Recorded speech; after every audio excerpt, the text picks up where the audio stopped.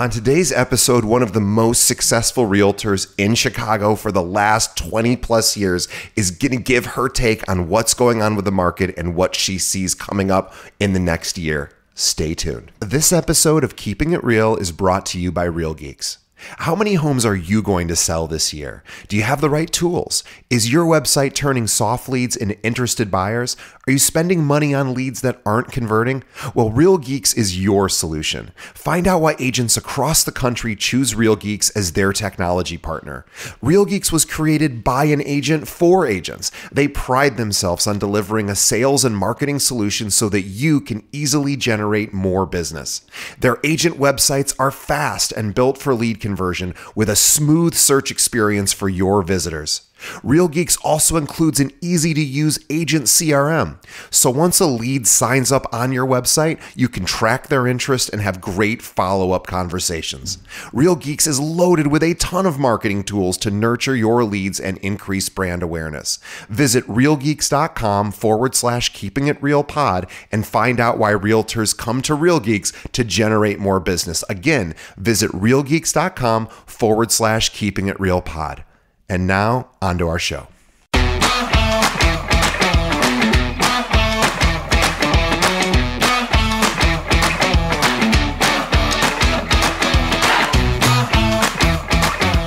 right, welcome to Keeping It Real, the largest podcast for real estate agents and by real estate agents. My name is DJ Paris. I am your guide and host through the show. Today is our monthly series called the Monday Market Minute with Carrie McCormick from the Carrie McCormick Real Estate Group here in Chicago with At Properties Christie's International, I should say.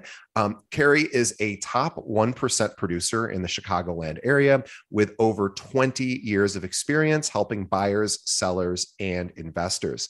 In fact, in the past 12 months, there are, by the way, 45,000 real estate agents here in Chicago. Carrie is ranked in the top 15. And I don't mean 15%, I mean the top 15. That is just how successful and impressive she is. She is a true superstar and an expert in everything from first-time home buyers, veteran investors, and luxury properties. She also works with a lot of developers and is often chosen to represent their high-end developments. By the way, I happen to live in a development that Carrie represented, and and I could not be happier. But please visit Carrie and on Instagram. She has one of the most impressive Instagram accounts I've ever seen for a realtor, and she does it all herself. So follow her on Instagram, which is at Carrie McCormick Real Estate. There'll be a link to that in our show notes, so you don't have to type it in. Carrie, welcome once again to the show.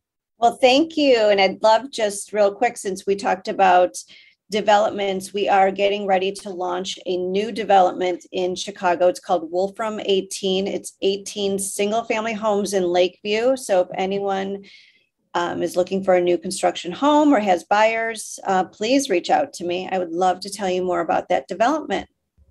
And in Lakeview, it's really rare where there's new development. So this is a huge deal for Chicago. Yeah, no, it's excellent. And I wanted to also kick off by telling people that if anyone is looking for a job, I, for the first time, am going to be hiring. I am a solo agent, as a lot of people know, and I've got a wonderful support team that works with me. I've got, some assistants and contract people, and I would love to hire a new person for my team. And it would be in a support role of contract administrator, operations, some marketing, a little bit of everything. And I love teaching and training people. So if anyone's looking for something new and exciting, I'd love to talk with you. And I think too, just to be able to absorb some of your practices, which I think are obviously successful practices. If someone out there is thinking, should I join a team? Obviously, you can always do that. Or you could also work directly like under somebody like what Carrie is suggesting in an admin position, because you're going to learn everything. And, it probably would set you up for some nice success in the future. So definitely reach out to Carrie if you are interested in that position. Awesome. So what's going on this month? What should we be talking rounding about? out May here, May 22, 2022. And the big headlines, late this month are sensing a shift in the market. And I know that for the last couple of months, we've been talking about inventory crisis and, being a seller's market. And I don't necessarily think that it's going to shift to a pure buyer's market, but it definitely is the market of a little bit of a slowdown. I tell people, again, we've been going 100 and the brakes a little bit down to 100, maybe 90, so the market is still moving, but, we're sensing, and it's the usual suspects. We've obviously have some interest rates that have gone up, almost doubled. And then we've got inflation, we've got fatigue in the market. So we've got a little bit, the stock market hasn't been doing well. So we've got a little bit of everything coming at us and it's slowing down. And I am also, I've got partners on the East Coast and the West Coast. They are feeling the same. So it's not just Chicago. We do think it's a national slowdown, except our friends in Florida, it's in Arizona. They still seem to be, pumping out those crazy double-digit numbers. So, but anyways, I read reports from Fannie Mae. I read from Zillow. Inman just announced something today talking about the shift. So again, we just, as brokers, we have to prepare for it and gear up. And one thing I was saying to DJ earlier is, because I've been in the industry for so long, and I was saying it's just incredible that I've been in it for 22 years and I'm only 25 years old, right? So, I mean, just unbelievable. It's remarkable. But anyway, I really hate saying I've been in it for 22 years because then I can see people look up and trying to do math of how old I am, but I won't tell anybody. But anyways, and you've been in the market for a long time, and I've been through several different, turns in the market. You learn something from it. And I look back to a lot of, my successes and, where I'm at today. And it's that perseverance through some of the hard times. And again, not that I'm predicting that we're going through a hard time, but you're going to learn just different skill sets. And a few things I wanted to talk about is what do we do in a time where we do see this slowdown? And one is going to be focus on your database. Everyone tells you that. And, I know it sounds, like an easy thing to do, but just think about all these people that you've worked so hard to get as clients, and they sit there in your database, or you haven't talked to them in a year or two, and you're just out busy looking for new clients. Nurture the ones that you have. You spend all that time and money getting those clients, nurture them, send them updates of what's happening in the market. Set them up on a search, even though they may not currently be, looking to sell or buy, but set them up on a search. It starts getting them, engaged. You had mentioned, what was your stats on Zillow? What were you saying? Yeah. So Zillow's Zestimate, is, something that agents, you say that word and agents either go, oh, I hate that, or they have some sort of very visceral reaction. And whatever our listeners who are largely going to be realtors think about Zillow and Zestimate, the fact is 200 million unique users per month visit Zillow. Now, not all of those are from the United States, but let's assume 90% are. We only have 450 million or so, maybe 500 million people in this country. So maybe close to 30% of them are checking Zillow every month, maybe 40%. So we know that this is where people are going to look, and they are seeing that Zestimate. And unless their agent has told them, that's not very accurate, they're going to think that that's accurate. Right, exactly. So, with all these consumers going to Zillow and just kind of peeking at whatever it is, their home value, get in front of them, before another agent does. So again, focus on your database, keep your existing clients updated of what's happening in the market. The other thing to focus on is education. Again, every day I learn something new. There's always something new and exciting coming out. So, continue to learn and don't ever stop learning, and push the envelope into doing different things with your marketing and how you brand yourself. So again, education is going to be important during this time, and networking. Early on in my career, I was such a great networker, and I would go to everything, and then I kind of just stopped doing it. And I'm getting back into the swing of all these different networking events and connecting people. And it's just one of the best things to grow your business. Not everyone's a buyer right now, but I will tell you that you mentioned the word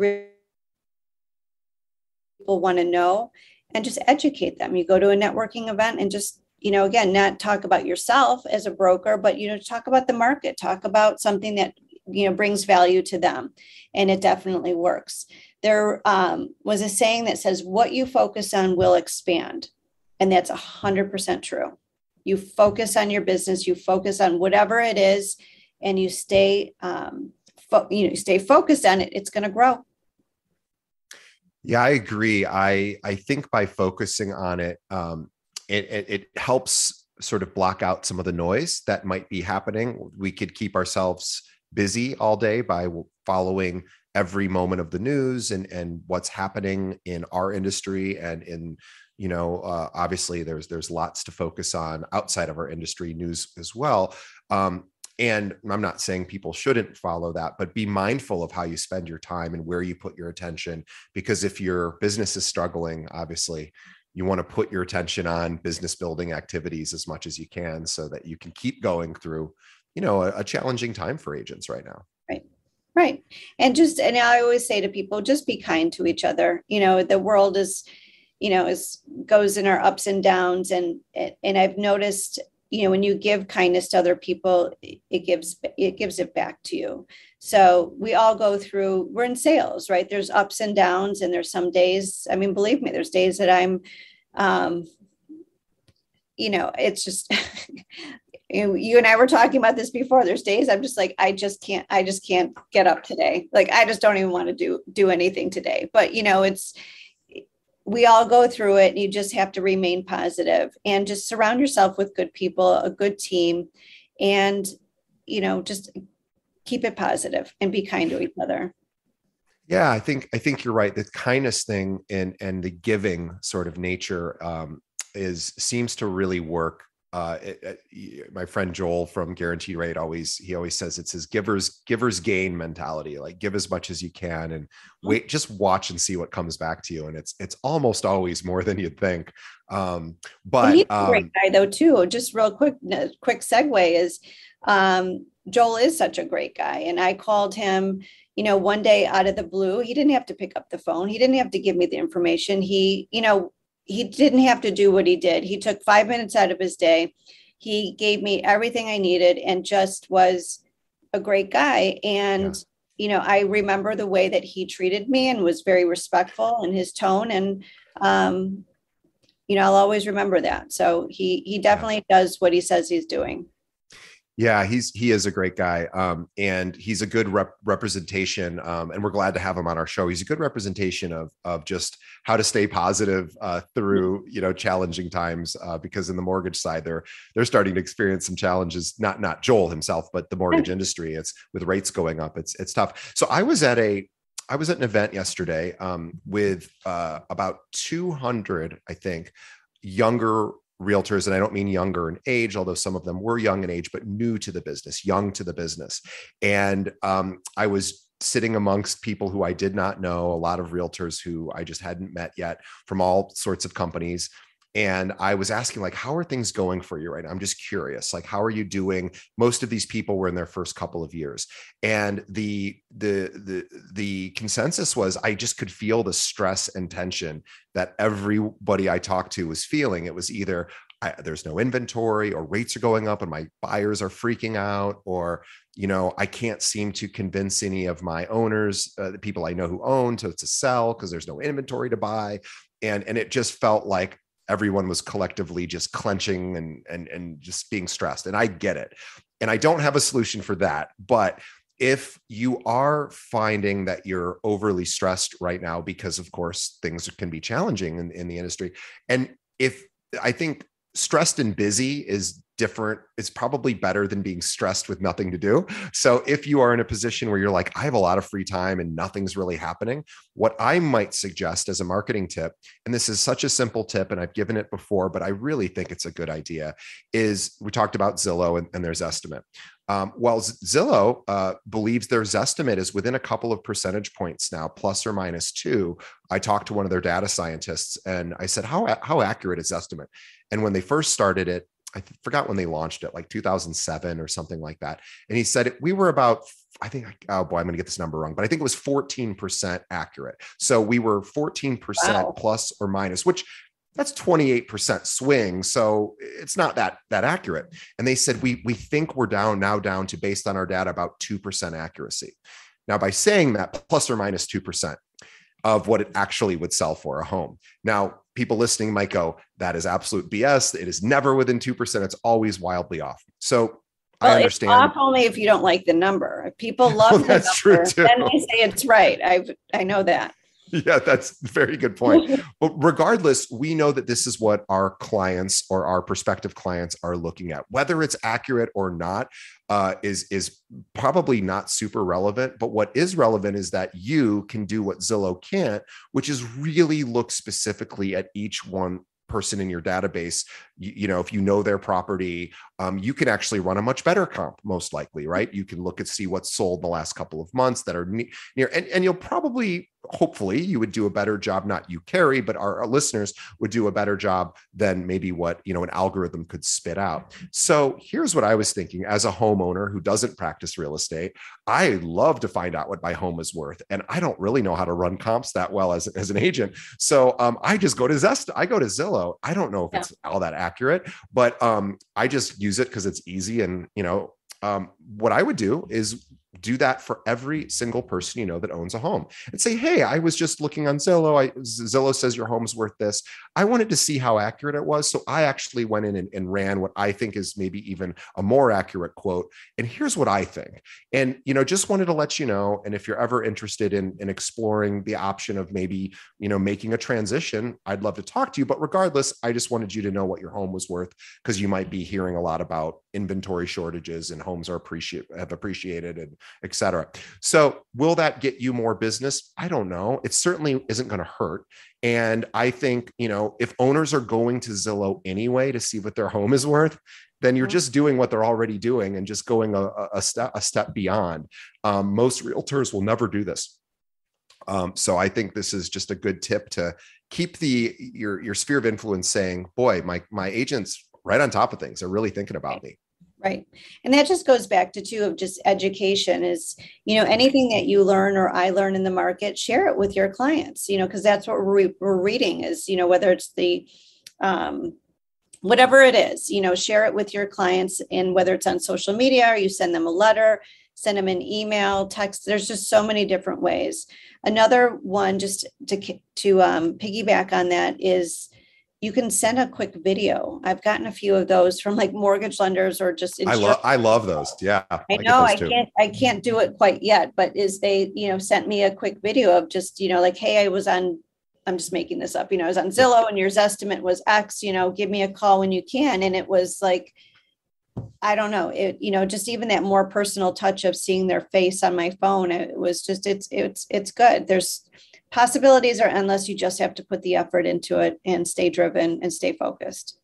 And by the way, if you don't have a sphere of influence that's really sizable to do these sort of Zillow estimates and then rerunning comps, it doesn't have to be somebody you know. That's probably the best place to start, but you could literally go into the MLS, see all the homes that were sold like 2 years ago, 3 years ago in a particular area. And then you could just literally create this for that homeowner and hand deliver it if you're comfortable knocking on doors, or hand delivering it to their porch and saying, you know, this could be a way to introduce yourself to somebody. And most agents, once the sale is over, you know, struggle with staying in touch with their clients. So this is a great way that even if you didn't have a sphere of influence and you're brand new to a city and didn't know anyone, you could do that on your own. You know, it's a lot more work and you won't have as much success as you would if it was your own sphere of influence, your own past clients. But it is not a bad idea.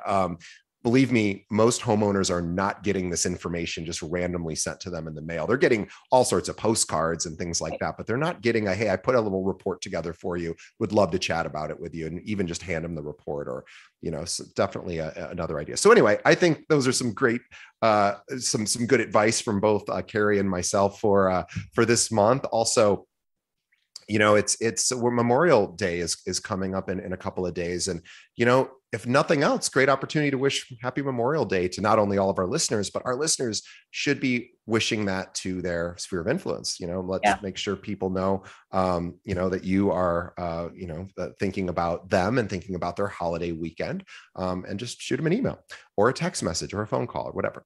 All right. Well, I think that's a great place to wrap up for this month. By the way, if anyone out there is looking to either, if you're a realtor and you're not in the Chicagoland area, but you have clients that are either moving to Chicago, maybe they're being relocated, or they have relatives that are here in Chicago, Carrie would love the opportunity. Her and her team would love the opportunity to chat with them. Or if you are a buyer, a seller, an investor, a renter that is looking to work with a top realtor in Chicago, Carrie is a great option. Carrie, what's the best way that someone should reach out to you? Always call me 312-961-4612, or shoot me an email. It's Carrie, CARRIE @properties.com.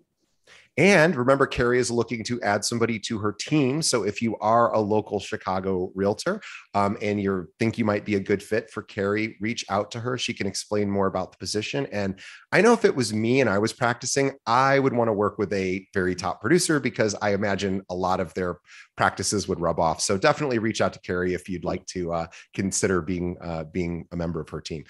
Carrie, thanks again for all these years of service on our show.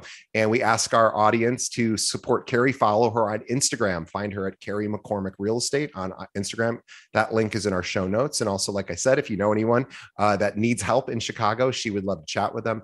And on behalf of Carrie and myself, we thank our audience for continuing to listen and support our show. And we will see everybody on the next episode. Thanks, Carrie. Thank you.